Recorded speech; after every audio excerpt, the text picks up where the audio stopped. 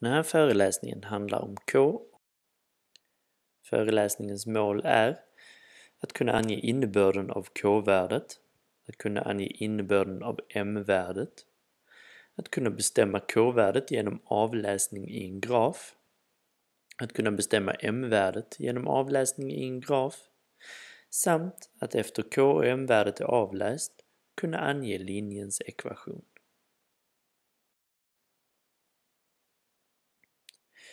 Vi har redan tittat på K-värdets funktion i föreläsningen som hette Inledning till Räta linjens ekvation. Eftersom det är väldigt viktigt att ha en god förståelse för vad K-värdet betyder för att lyckas i denna kurs så repeterar vi det lite grann här. K-värdet kallas även för riktningskoefficient. Och det är den som bestämmer hur linjen lutar. Det är K-värdet som avgör om linjen har positiv eller negativ lutning. Det avgör om lutningen är svag eller stark. Linjer som har samma K-värde har exakt samma lutning som den här och den här linjen.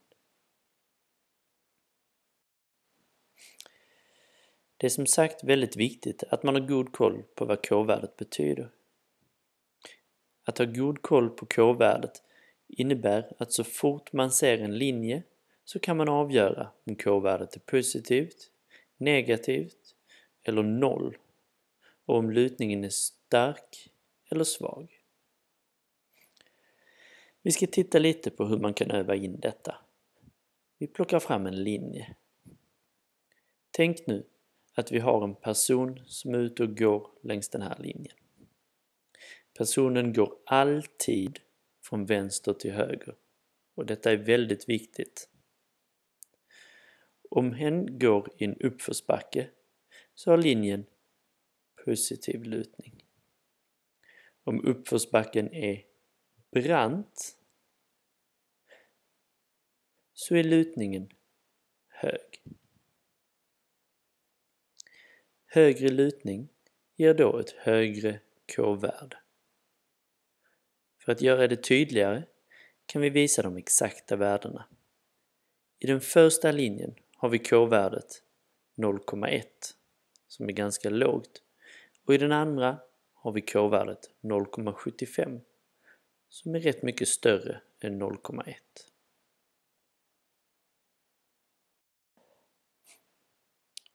Om personen istället går i en nedförsbacke när han går från vänster till höger så säger vi att lutningen är negativ. Då kommer vi att få ett K-värde med ett minustecken framför. Den linje som jag har ritat här har till exempel K-värdet minus 0,5. Om nedförsbacken är mycket brant så kommer vi att få ett K-värde som är mer negativt. Som den som jag har ritat nu senast som har K-värdet minus 2.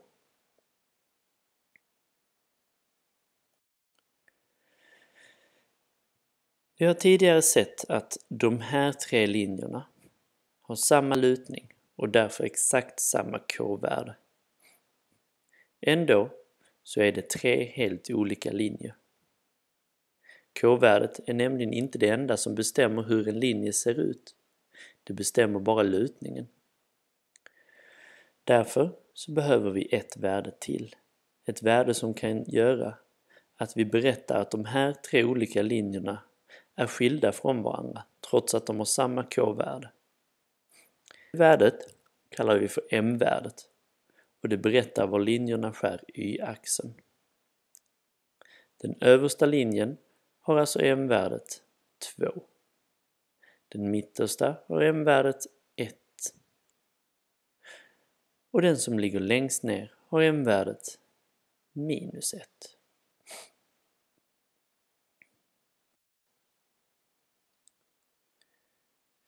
Vi kan sammanfatta det vi har lärt oss av K och M-värdet hittills. K-värdet anger linjens lutning. Dess värde avgör hur brant linjen lutar samt om den har positiv eller negativ lutning. Ett högt k-värde ger som vi sa en brantare lutning. M-värdet anger var linjen skär y-axeln.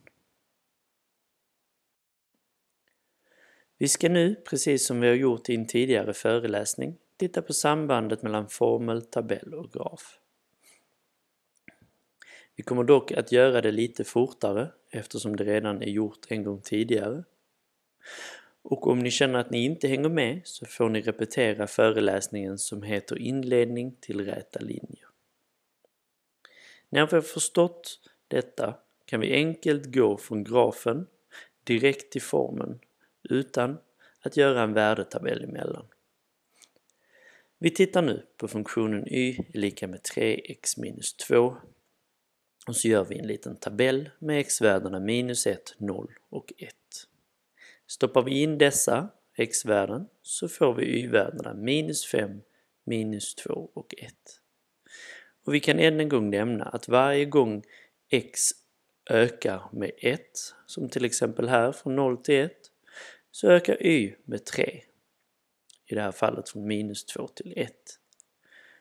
Och att detta kommer från den här trean i formen som vi numera kallar för k-värdet. Vi går nu tillbaka till vår tabell och vi ska sätta ut punkterna i ett koordinatsystem. Det kommer att se ut på det här sättet. Vi stannar nu upp och funderar lite kring hur punkterna ligger. Om vi utgår från den här punkten så ser vi att avståndet till nästa punkt är ett steg i x-led. Det vill säga att går vi ett steg åt höger är vi rakt under nästa punkt. Vi har ju valt punkter med ett steg mellan varje när vi gjorde vår tabell. Vi ser också att avståndet i y-led till nästa punkt är 1, 2, 3 steg. Precis som vårt k-värde. När vi nu fyller i linjen så kommer detta att gälla överallt oavsett var vi börjar. Om vi väljer en punkt och går ett steg åt höger, alltså ett steg i x-led, så måste vi alltid gå 3 steg upp för att komma till linjen igen. Samma sak gäller om vi till exempel börjar här nere. Ett steg ut och 3 steg upp. Vi kan alltså hitta vårt k-värde direkt i linjen. Vi ska nu göra tvärtom. Vi ritar en linje och så ska vi försöka lista ut k-värdet. Det första vi ska göra nu är att välja ett ställe att utgå från. Det ska vara en punkt där både x och y-värdena är lätta att avläsa. Vi startar alltså inte här mitt i, utan vi väljer till exempel här. Vårt mål är nu att se hur linjen förändras när x-värdet blir ett steg större. I det här fallet går från att vara 2 till att bli 3. Vi ser nu att y-värdet blir 2 steg större. Det var 5 i vår första punkt och blev 7. Det betyder att k-värdet är 2.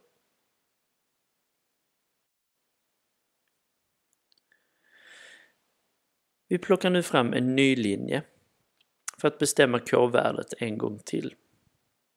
Den här linjen kan vi direkt se att den lutar neråt, så k-värdet måste vara negativt. Men hur mycket? Vi börjar med att välja ett ställe där både x och y är lätta att avläsa. Till exempel här. Vi ska nu se vad som händer med linjen när x-värdet blir ett steg större. Det vill säga, vi väljer nästa punkt här. Vi ser att när vi går ett steg åt höger så blir y-värdet exakt ett steg mindre.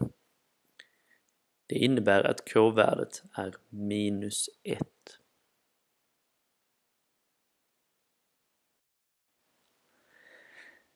Vi har nu hittat k-värden för två olika grafer. Det ena hade k-värdet lika med 2 och det andra k-värdet minus 1. Och nu ska vi titta på m-värdet. M-värdet var stället där grafen skär y-axeln.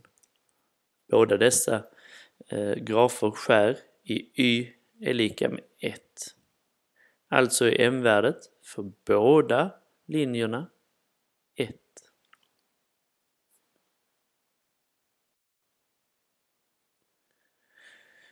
Vi har nu läst av både k- och m-värden.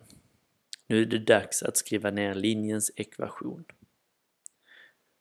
Alla linjer, har vi kommit fram till, skrivs på formen y är lika med kx plus m. I det första fallet ska vi byta ut k till 2 och m till 1. Då får vi y är lika med 2x plus 1. I det andra fallet så är m-värdet detsamma, men k-värdet skulle istället vara minus 1. Tänk då på att man aldrig skriver ut ettor framför x, och det räcker alltså med att vi skriver y är lika med minus x plus 1.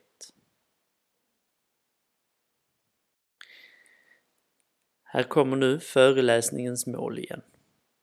Gå gärna igenom dem punkt för punkt och se så att du har uppnått samtliga.